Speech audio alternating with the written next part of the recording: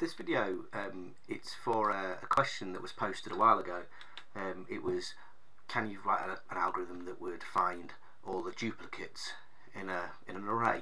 And I thought, yeah, that's straightforward, you can knock that out in 5 minutes. Actually, this was quite a challenging program. Maybe it's just because of my interpretation of it. The question you've got to ask yourself is, what's a duplicate? So if I have an array and it's got 5 zeros in it, how many are duplicates? Is that one duplicate because they're all 0? Is that 5 duplicates because it's 5 of them? Or is it even 1, 2, I've got 6 there, so 6 of them? Or is it even there's 1 0 and there are 5 of the duplicates?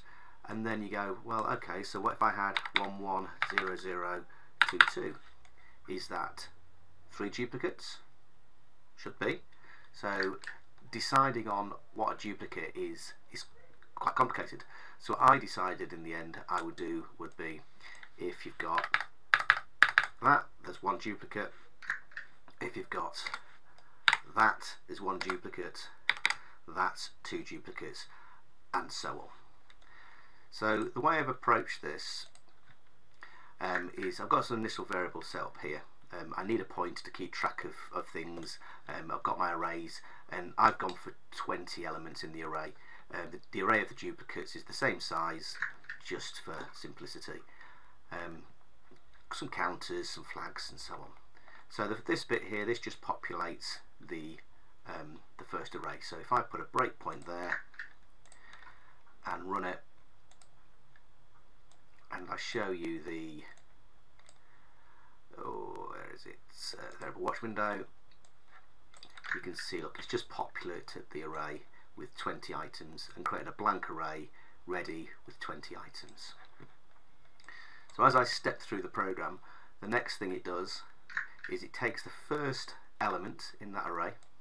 So if I come back here, so the first element will be number 2, and it looks down all of the elements in the array, bang, bang, bang, bang, bang, bang, bang, bang, bang, bang, and sees if there's another 2 in there. If there is another 2, if the number exists again, it will decide, got a duplicate. If it's the first time a duplicate's been found, it just writes it to the array.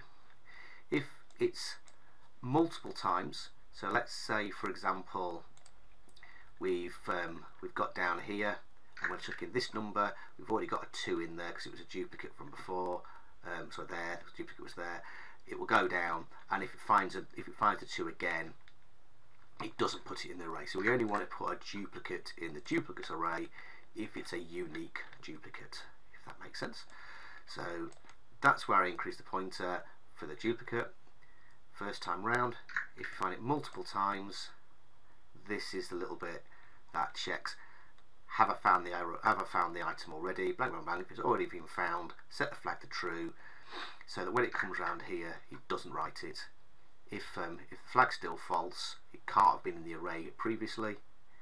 So when it comes down here, not previously found, writes it to the array. So that's the basics of it. And then at the bottom, I've just got a little for loop that outputs the data. So just scroll through. So there's where we create the array. There's the outer loop to get the number 2 check. Typo there. This is the so this is the populate the array. This is the one that gets the number to check.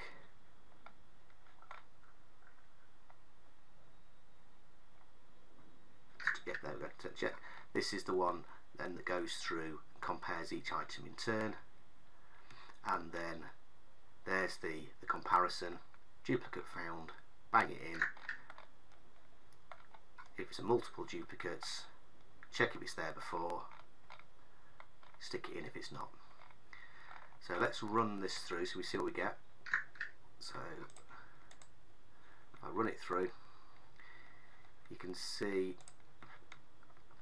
there's, oh, that's run to the break, hasn't it? So let's just stop that and then we'll carry on the run.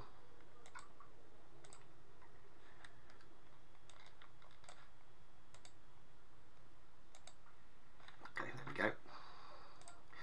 So there's the original array, and the duplicate values in there are 5, 1, 7, 2, 3 and 9.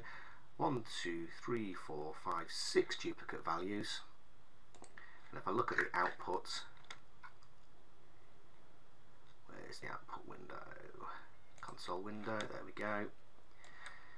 You can see, look, it's found the duplicates. There were 6 duplicates, and they were the values that were duplicated. So for what seemed like it was going to be a fairly straightforward program, took into a couple of hours of messing about with nested loops and double arrays to get this program working. So I hope you find this program useful. I hope that you are able to use it and make sense of it. If you found it useful, please like and subscribe, or buy me a coffee. There we go. Just scroll up and down so you can see each part.